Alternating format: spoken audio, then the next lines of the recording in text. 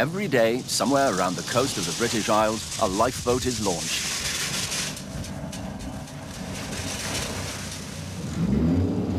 The Royal National Lifeboat Institution has been saving lives at sea for over 150 years. In that time, the lifeboats have changed a lot, but the dangers that they face are the same. This lifeboat is a Tyne class, based at the Mumbles in South Wales. It's designed and built to be unsinkable.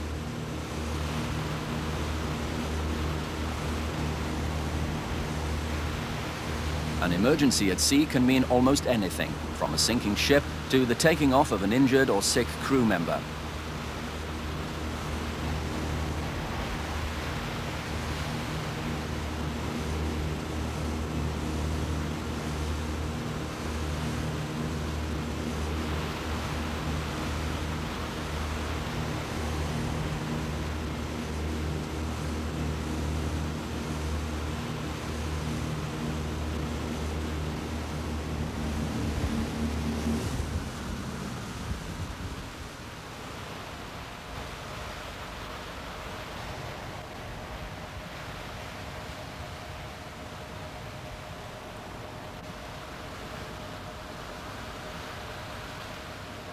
In daylight and when the sea is fairly calm, the task of carrying a man on a stretcher from the deck of a ship onto the lifeboat is hard enough.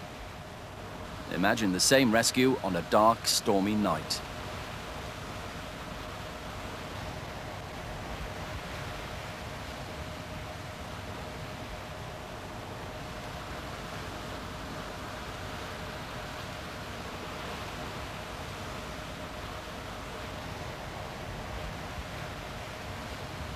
Altogether, there are over 250 lifeboats stationed around England, Wales, Scotland and Ireland.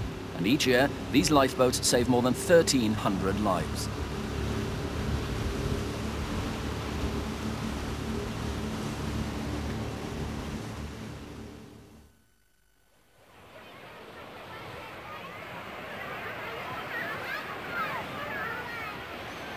Most of us enjoy a day at the seaside. But if you're not careful, things can go wrong.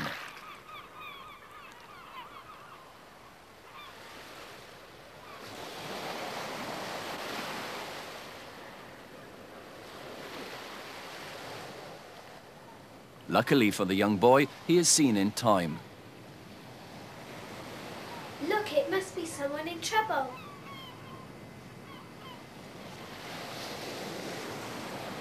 We'd better get help. Come on.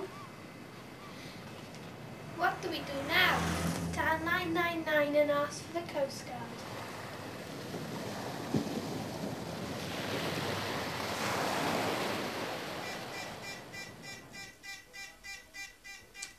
Coast Guard Rescue. You're reporting a small yellow dinghy in trouble off the seafront at Porthcawl. Yes, right. As the boy drifts out to sea, the Coast Guard alerts the Honorary Secretary of the Inshore Lifeboat at Porthcawl. Every lifeboat station has its own Honorary Secretary, who's in charge of the lifeboat and decides when it's to be launched. On-sec Porthcawl Lifeboat. You bleeped? There's a dinghy drifting off the seafront. I got that, okay. Immediate launch. Ringing another number, the secretary sets off the radio pagers carried by all the lifeboat crew to tell them that the lifeboat must be launched immediately. Everyone is a volunteer, living and working nearby.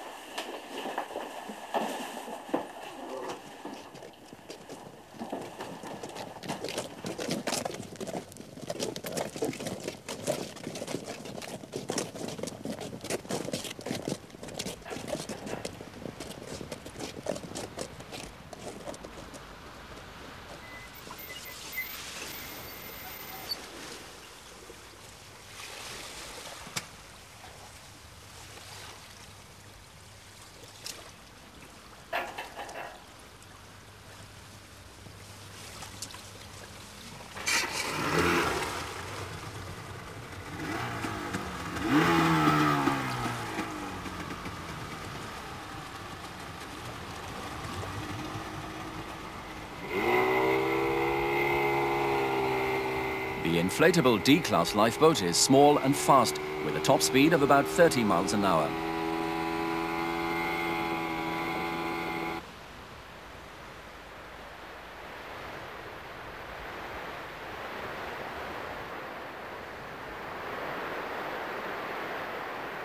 This is Porthcawl Coast Guard.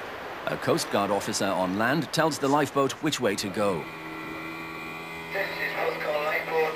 Roger. Proceeding to Newton Dig. Out.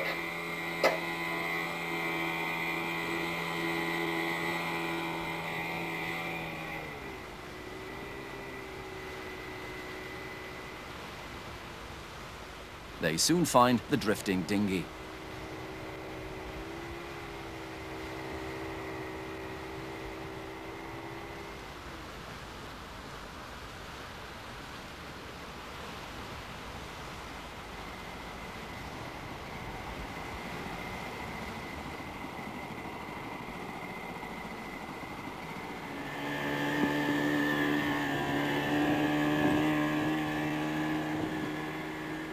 The young boy never wants to see a toy rubber dinghy again.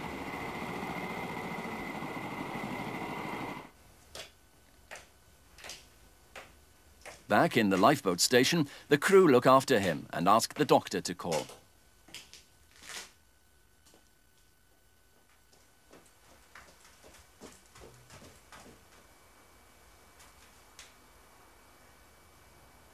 Dad seems a bit cross, but very relieved.